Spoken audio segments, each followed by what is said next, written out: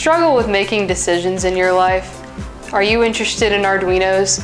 Do you even know what an Arduino is? Well, the Dome of Destiny can answer all of these questions and more. It'll charge your batteries.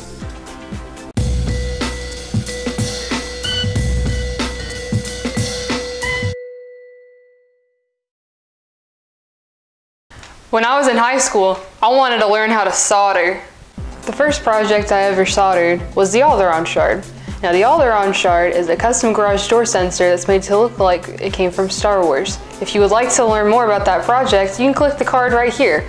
Or you can watch it after this video, or you can pause this video and watch it now. Whatever you choose, it's definitely an interesting video you can watch. After working on the shard, I had a lot of fun. I really enjoyed soldering and I wanted to learn more. So we picked up a bunch of these beginner level learn to solder kits. They're not too expensive, like $5 or $6 each. This was actually the first one that I put together, and I know that because I destroyed it on the back.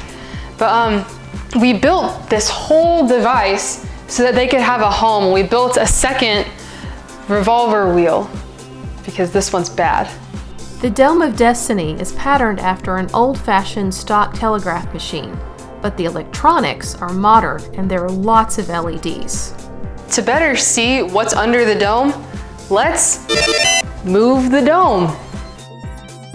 So the first thing we had to do for this entire project was figure out where we were going to mount everything. And we began with this structure you see here. It is balsa wood and epoxy that we formed around the dome. And it acts kind of like a turtleneck on the dome. Balsa wood strips were taped around the dome to make the shape for the turtleneck. Yay! Once 3 layers of balsa had been glued together, the entire turtleneck was sanded and then coated in epoxy. Then it was glued to the wooden base, primed and painted. Oak strips were added later to make the turtleneck base look like a solid piece of oak. The next component that we worked on was what we call this structure, the stage. Originally, we were going to put all the electronics down into the dome and only have the lights come up. But then we realized showing everything was cool and we needed a place to showcase it. Thus came the stage, which is just a piece of red oak that we cut with a jigsaw so we could fit the space. So this chassis, which is what holds everything, was originally painted bronze because we were trying to make the whole thing look like a ticker tape. But when we painted the wood bronze, it just looks like painted wood instead of looking like metal. So we painted it gray. The chassis is a wooden framework that all of the electronics are mounted to. We tried several paint variations before admitting defeat and settling on a dark gray color. So the components that make up the dome part of the dome are the spinning roulette wheel, this Arduino that runs a Larson scanner back into the depths of the chassis. Lynn Larson was a TV producer in the 70s and 80s. Some of his shows prominently featured a horizontal red scanner. This lighting effect was so iconic that it is known for all time as the Larson scanner. Seriously, go Google it and you'll see what we mean. The Larson scanner was used by these guys. And also, Knight Rider. Our Larson scanner is just 3 color LEDs that the Arduino uses to indicate it is working. Normally, one of these LEDs remains lit at all times so that the Dome of Destiny always has an LED or 2 lit. This LCD readout screen, which is connected to a Magic 8 ball and a 30-second timer, dice, and a yes/no decision maker. But I'm not done yet! So this is the back of the dome, and this is the power distribution center. We have one transformer that drives all of it. This right here is the back of the circuitry for the yes/no decision maker. That's pretty cool, but I think the coolest part about all of this right here is this. This is the circuitry for the remote control, and this is the antenna. That's the radio receiver right here. The roulette wheel has 10 LEDs and it just spins in a circle by turning on different LEDs. Now if you buy this kit, you will have different LEDs. We put our own more powerful ones inside because they look cooler. We kept the switch active so we can test it, but you can also use the button down below to make it work.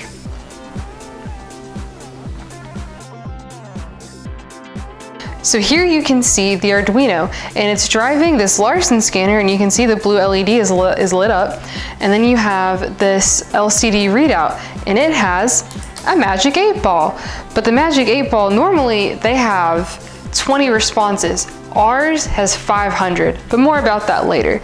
It also has a 30-second timer. Remember when I said I was going to talk about stuff later? Later is now. The Magic 8-Ball has 500 custom responses. And there are over 1,500 lines of code to make that work. It's very intricate and it's very cool, but all of the responses are snarky and sarcastic, and we wrote them all. It's pretty cool, I really like it. But once the timer finishes, the Larson scanner will light up and be like, the time's done, look at it. It's a little party. Let's ask the dome some questions. Oh, Dome of Destiny, should I get fast food tonight? Signs point to yes. Huh, not the way I'd have gone. Me too. Dome of Destiny, will I be successful in the future? The signs say desirable or good. That means yes. Oh, sweet. Dome of Destiny, will a meteor hit the Earth tomorrow? Nope, not today, not tomorrow, not any day. Oh, cool, this looks good for everybody.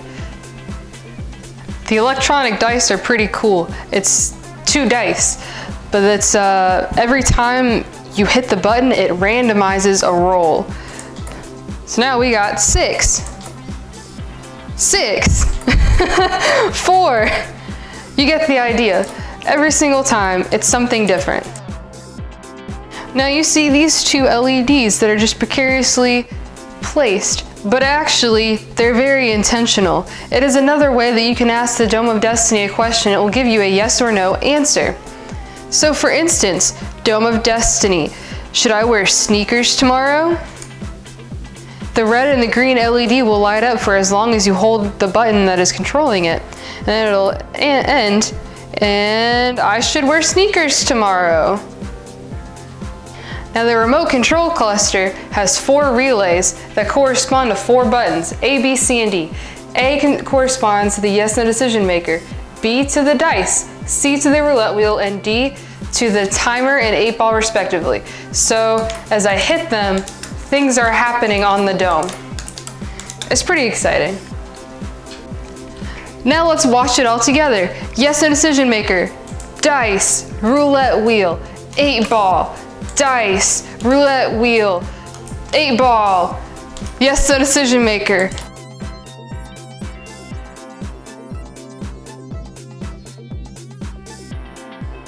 Now this is a piece of engraved plastic that we got from a sporting goods store. We could have gotten it brass, but it would have cost around like $80, and this was $10. But it looks like brass, so you can take shortcuts and look like the real thing. We recommend it. Behind the control panel are wires, obviously. Now let's take a look inside the Dome of Destiny. Now it looks like there's a lot going on, because there is. Right here, we have a battery recharging station where we have AA batteries charging, AAA batteries charging, and 9-volt. Here, we have storage hoppers for AA, AAA, and 9-volt batteries, respectively.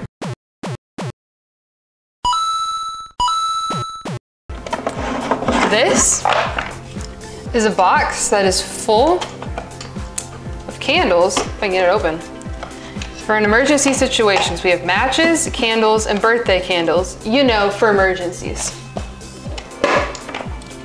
Here, we have emergency lanterns, so we can see if there's a power outage. Like when there's a power outage, we'll be able to see. Survival candle with 3 wicks. Very exciting. We have 2 of each of those. And here, something pretty interesting. We have a flashlight.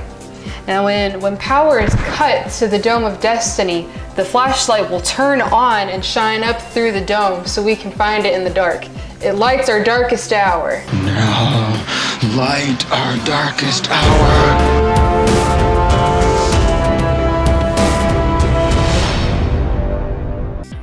The emergency flashlight can be removed from the Dome of Destiny cabinet and used as a regular flashlight. Now this is an Annoyatron from Think Geek about the early 2000s. You can find one similar to this, but it looks more not industrial, but it looks more commercialized and less circuitry and cool. But they're still out there. Here we have a voltage meter so we can test batteries. So you just put battery in here, tells you if it's good, and it's got another little section for 9-volt batteries. And then we have the remote control that controls the top of the dome. I'm controlling this right now from the McDonald's down the street. Shiny. So let's talk about the structure of the Dome of Destiny. The body is built out of oak, and it was actually the first time that we used pocket holes. Fantastic. If you do not use pocket holes, I highly recommend.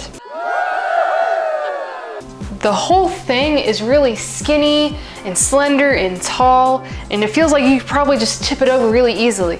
But we made it really dense just for that purpose, so that anybody just like bumps into it on accident, oh no, it's fine. It did not fall over because we thought of that. The Dome of Destiny is a simple red oak cabinet that is held together with pocket screws. To give it a more stable base, we added flares to the top and bottom. This also gave us a larger area on top to put the dome support structure.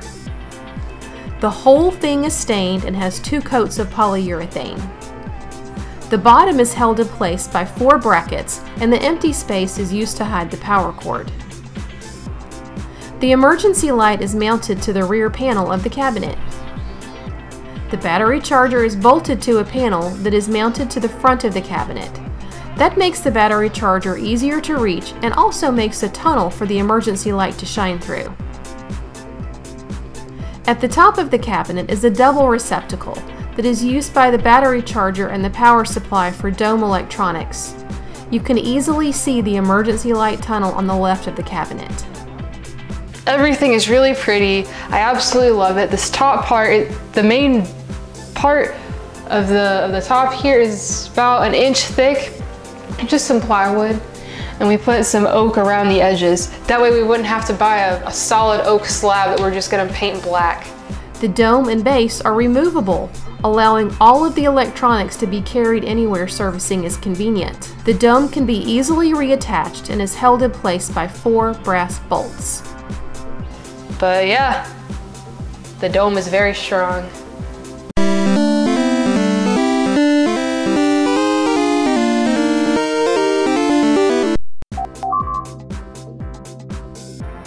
I love LEDs, I love lights, I love color, I love being surrounded by color, and I wanted to make my own.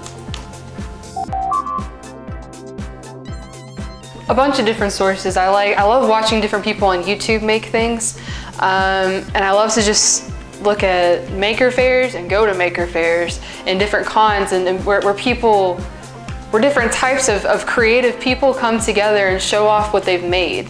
I love when there's any sort of creativity, even if you took a kit and just changed one little aspect of it, like you're thinking outside the box. You didn't just buy something and put it together per the instructions.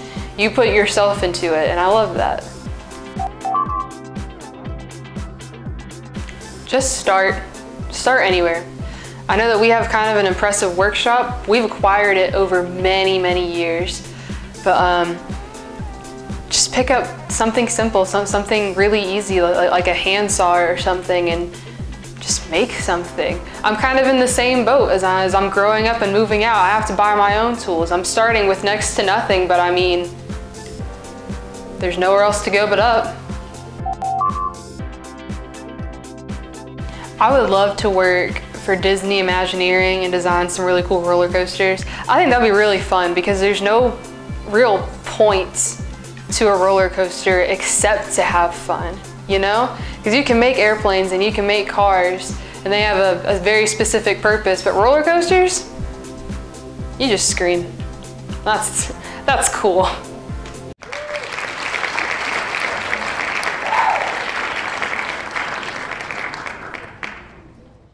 All right, now you know about the Dome of Destiny. Pretty cool thing, I have to say. If you like this video, please like, comment, subscribe, hit that bell icon, all the things you do on YouTube to show people that you care. Also, don't forget, we have a merch page. It's called Spreadshirt. It's down in the description. We've got a lot of really cool t-shirts. We've got a hat on there. We're gonna be adding more things soon. So keep your eyes open, because when we add things, you'll get a 15% discount. Super exciting. See you next time. Yeah. Thank you for tuning in.